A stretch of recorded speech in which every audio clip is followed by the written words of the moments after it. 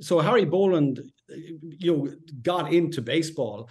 He went to see games, but in particular on this grand tour, this propaganda tour in October, he happened to be in Cincinnati on, I think it was 8 October. And on that night, baseball was the talk of the town because the Reds had just lost Game 7 of the World Series against the Chicago White Sox. He was aware that the Reds still could win the World Series the following night in Comiskey Park. And actually, in his diary, and Harry Boland kept a very small diary, just usually 3 or 4 lines, but he did note in his diary that Cincinnati win ball championship. So it just shows, it really highlights how much baseball and sport got into the psyche of these young Irish guys in America for the first time. Hello, and welcome to episode 66 of the Irish Baseball Podcast. I'm your host, Rick Becker. You just heard from Patrick O'Sullivan Greene, author of Revolution at the Waldorf. He will be my guest on today's show. Between the Irish American Baseball Hall of Fame, the Irish Wolfhounds baseball team, and so much more happening, there has never been a better time to be a member of the Irish American Baseball Society. To join and to get Irish Wolfhounds merchandise, head to irishbaseball.org. Right now, let's welcome Patrick O'Sullivan Greene. Thanks for being here, Patrick. Thank you, Rick. It's great to be here. So we're going to be talking first about your book, Revolution at the Waldorf, America and the Irish War of Independence. We will talk about one of your other books after that. So first, just give me a general overview before we talk about some of the baseball-specific references that are in some of your books. Yes, the Revolution at the Waldorf is ostensibly it's about the President de Valera, the Irish president of the self-declared Irish Republic, which had just set up a counter-state government in open defiance of the British administration in Ireland. We're talking 1919. And but really, it's a book about the arrival of this President de Valera to America, which in 1919 was undergoing enormous challenges and had actually great opportunities as well, because we're just coming out of World War I. We have this bright new generation, identified by F. Scott Fitzgerald in his first book, This Side of Paradise, and, which is seen as launching the Jazz Age.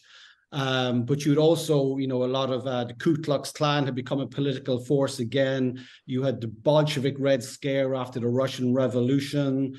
You also had the, enormous events like Alcock and Brown's first transatlantic flight across the ocean. So it was a time of enormous change. And, one of the great debates going on at the time was ratification of the League of Nations and the Versailles Treaty. And it was into this maelstrom that this Irish president came from his self-declared Irish Republic, facing the might of the British Empire, which had been a war ally of America. And it was, always going to be a difficult task to seek recognition and also raise funds for this fledgling Irish government.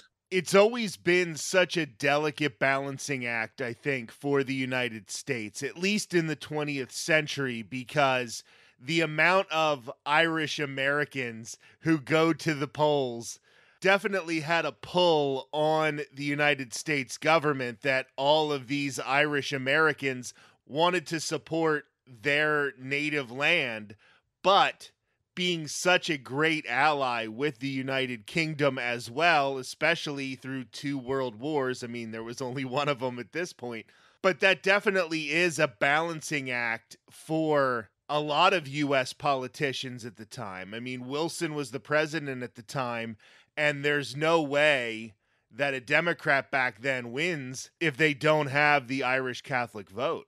Yes, it was a difficult balancing act. And to be fair, the leaders of the Irish movement in America they understood the politics. So they understood that America would never recognize Ireland unless it was in its own geopolitical strategic benefit. And at the time when you had, four empires collapsing after World War I, and Britain was, a stable war ally, the recognition of the Irish Republic was never possible in the timeline that De Valera envisaged.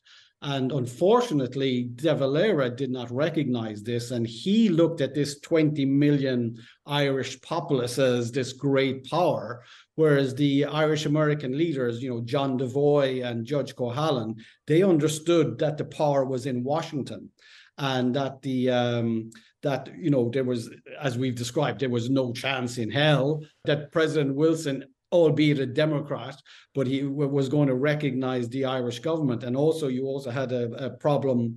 He had a problem, especially with the Republican-controlled Senate as well, which was also an issue. Definitely an issue in the creation of the League of Nations, which ended up being its downfall, that there was a Republican Senate for Wilson. Yeah, that's probably the most, when I approached this subject, I actually did not realize that America did not ratify the Versailles Treaty or the League of Nations. And the role, the Irish question, took on a whole new meaning and importance because of the League of Nations debate in the Senate. And both parties, Democrat and Republican, happy to play the Irish question to its own need, but neither one ever going to recommend full independence from Britain. And there was a lot of associations with Irish independence as being equivalent to the secession of the South. So there was a lot of different debates going on, and that debate was so passionate because it would shape America's future or a relationship with the rest of the world for a generation. So passions were high, and it was an extremely difficult political environment. So what was De Valera's strategy when he was here? Where did he go? What did he see? Well, his primary method of gaining popularity or getting notice or propaganda for the Irish cause was to do a transatlantic tour. But also, like, the propaganda machine of the Irish American leaders had set up a really efficient propaganda machine, an organization called the Friends of Irish Freedom.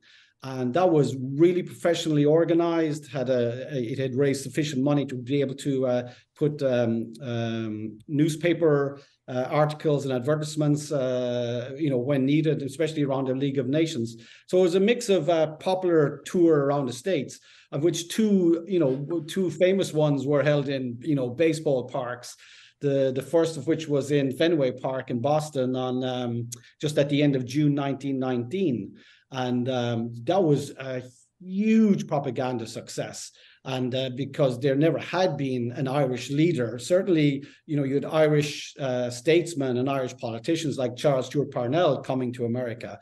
But, this was for the first time, albeit self-declared, but it was the leader of, and also it should be made clear that it was the elected leader. So the revolutionary government was made up of members who were elected to the Westminster Parliament, but decided, no, we're going to set up our own parliament in Ireland. So, he had the credibility of being an elected representative. So we finally did make it to baseball, talking about De Valera having this big event at Fenway Park. So why don't you talk about a couple of the references in this book about baseball? And was this something that De Valera knew was a big part of American culture and Irish American culture? Or is it something that he learned was a big part of the culture when he got over here? I would have imagined the latter. In a way, not unlike myself, I went to Boston on a J1 student visa, and I think it was 87. And, over a very hot summer, mainly in the basement of my uncle's house where there was no air conditioning, I decamped to the basement, and he fortunately had a TV there. And when I wasn't working, I just learned about baseball. And baseball it's so easy to learn now or relearn now because of the internet, but I was facing a whole load of statistics and acronyms and all sorts of things that were extremely difficult to understand. Even with modern technology, some of the rules and in particular the calculations of the averages are tricky. So De Valera wouldn't have known necessarily, but one of his colleagues, a younger man called Harry Boland, who was also an elected representative, he arrived into New York, a young man, he's 32, along with a couple of other colleagues, late 20s, early 30s. And one of the things I found about writing about this period is it's very hard to relate to people who lived in 1920 unless you can associate something you have a connection with. And Harry Boland was an avid sports fan. And in Ireland, he played hurling, which is a sport that, I won't go into describe, but please, go to Google and see the greatest game of the world, or go to Google or YouTube and see the greatest game of the world outside baseball. And so Harry Boland, got into baseball. He went to see games, but in particular on this grand tour, this propaganda tour in October, he happened to be in Cincinnati on, I think it was 8 October. And on that night, baseball was the talk of the town because the Reds had just lost Game 7 of the World Series against the Chicago White Sox. He was aware that the Reds still could win the World Series the following night in Comiskey Park. And actually, in his diary, and Harry Boland kept a very small diary, just usually 3 or 4 lines, but he did note in his diary that Cincinnati win ball championship. So it just shows, it really highlights how much baseball and sport got into the psyche of these young Irish guys in America for the first time. And that part of being able to relate, to his understanding and his desire to want to learn about baseball, I found that really interesting and helpful. Absolutely. And then a whole bunch of other history that unfolded during that World Series, because of course it was the 1919 Black Sox World Series where Shoeless Joe Jackson and 7 other White Sox players were banned for life because of connections to gambling and throwing that World Series. So a very interesting piece of American culture to see, because that was really Harry Boland getting the best of America, this great sport of baseball, but also getting the worst of it with some of this corruption and definitely, especially at that time, the influence of gamblers and organized crime in sports and really every aspect of American life at the time. Sure, yeah, it's fantastic. It must have been a great experience for Boland to be in Cincinnati when this is going on. I mean, how could we imagine the buzz that would be in Cincinnati or Chicago or even New York if a scandal of that scale happened in baseball today? Overall, I think now looking back on it through history, people wonder what type of impact De Valera's trip to the United States had on Irish independence. Do you think it did make a positive impact, or do you think that it was maybe a fool's errand to try to do this? I don't think it was a fool's errand. I don't think it was a negative impact, but I truly believe it was a huge lost opportunity. The major cost to De Valera's visit to America, he spent 18 months between June 1919 and December 1920 in America, which was pretty much most of the War of Independence period in Ireland. And he had 2 goals. One was to gain recognition, which we understand now was really not a possibility, and the other was to raise funds. And he had a target of $10 million. But he missed the target by almost 50% and raised only $5 million, which in today's money, it's $75 million. It's a lot of money, but missing the target and just a really poor organization, poor delegation, poor systems and processes. And despite the efforts of some good people, but so that the loss of money was certainly an impact. But also in his pursuit of recognition, he really didn't understand America. And there's a traditional line that De Valera and Judge Daniel F. Cohalan, the leader of the Irish movement, had a falling out because of a clash of egos, a territorial battle, which, is nothing further from the truth. Judge Cohalan and John Devoy did everything in their power to help De Valera, help with the funding. But when the funding started falling apart, it was delayed initially by 4 months. It was just really an organizational disaster.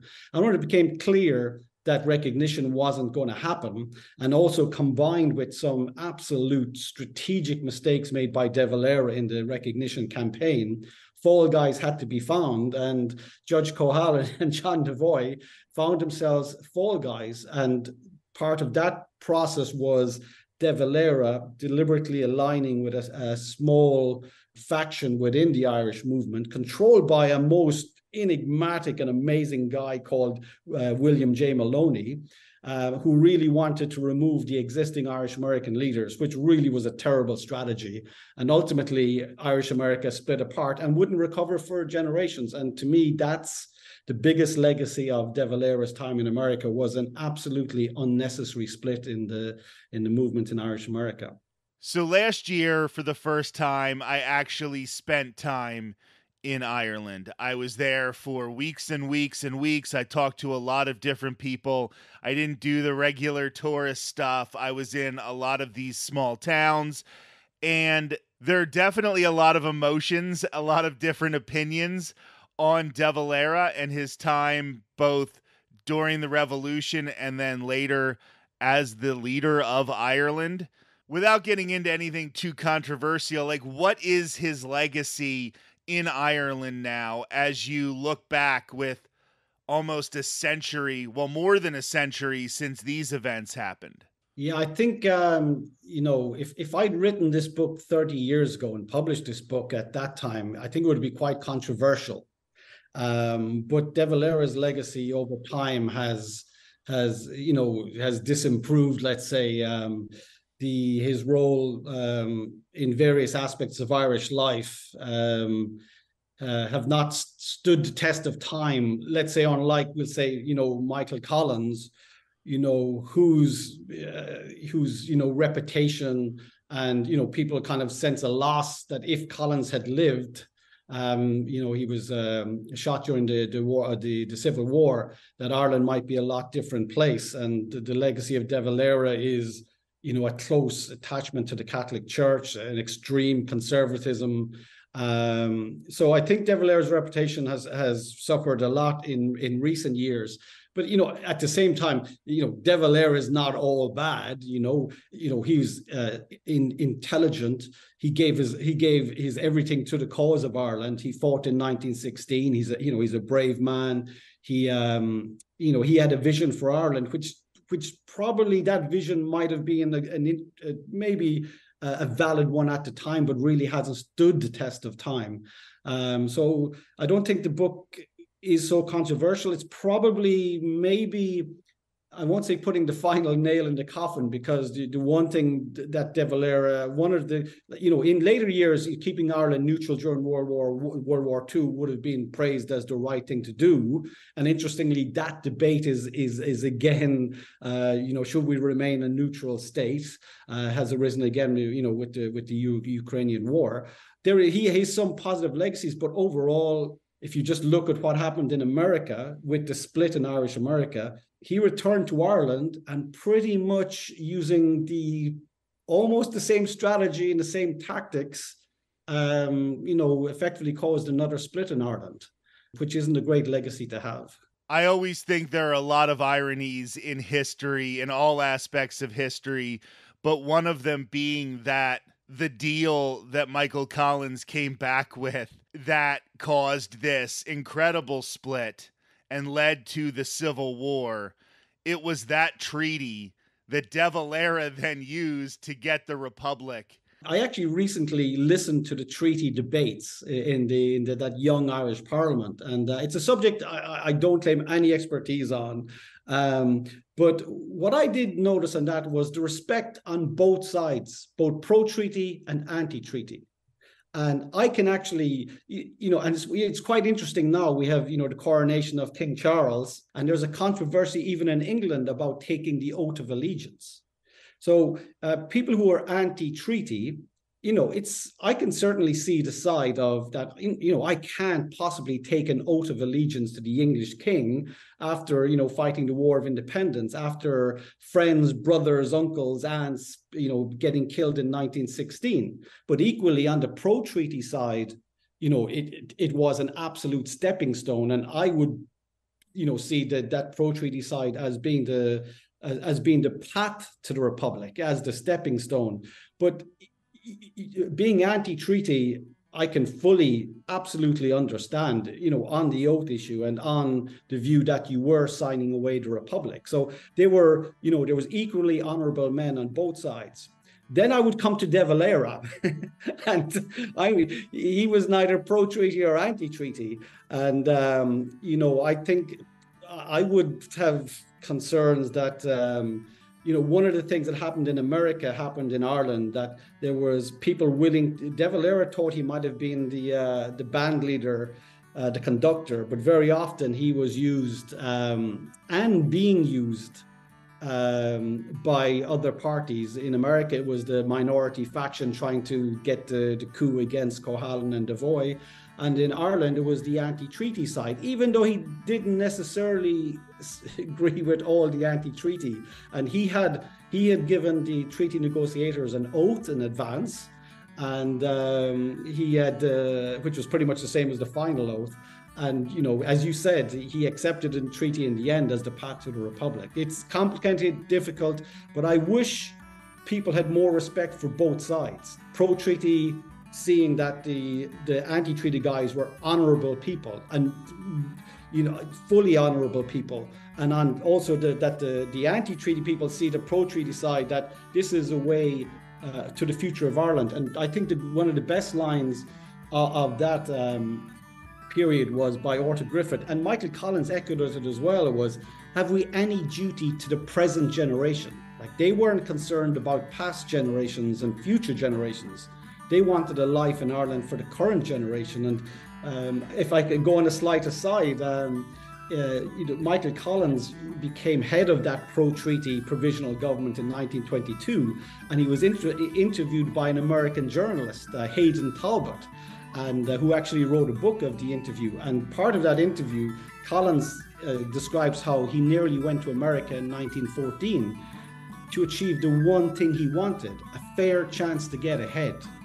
And that's sometimes lost in all the 800 years and freedom fighting. In the end, it was a chance for a group of young people to actually build their own country and control their own tax, control their own interest rate, banking policy, trade. They were the things that Collins would have been most concerned about, certainly not oaths. That's where we're going to end things today. Patrick O'Sullivan Greene will be back on the show in episode 67 in 2 weeks to finish this conversation. That episode will be available at irishbaseball.org on July 31st, 2023. I'm Rick Becker, and this has been episode 66 of the Irish Baseball Podcast.